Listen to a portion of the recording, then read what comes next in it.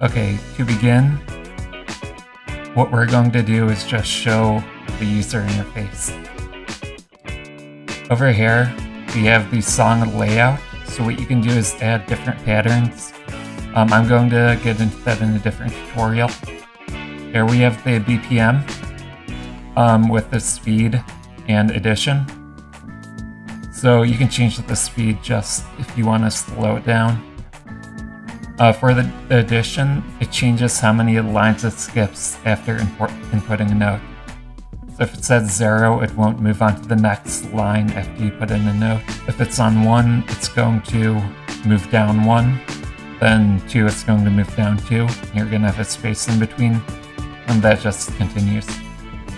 For the pattern, this is the different patterns that you have. You can see because I changed this first pattern to just 4 bars of music, it says line 10.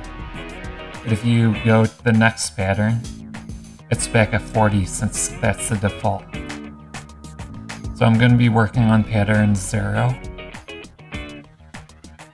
Then you can expand and shrink it depending on if it's too fast. And I can show you that later. So we do have different settings here. These are more advanced and not necessary.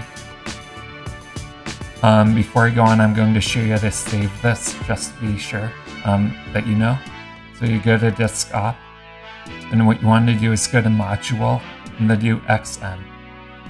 XM is a save file for these. And what you want to do is change your name. So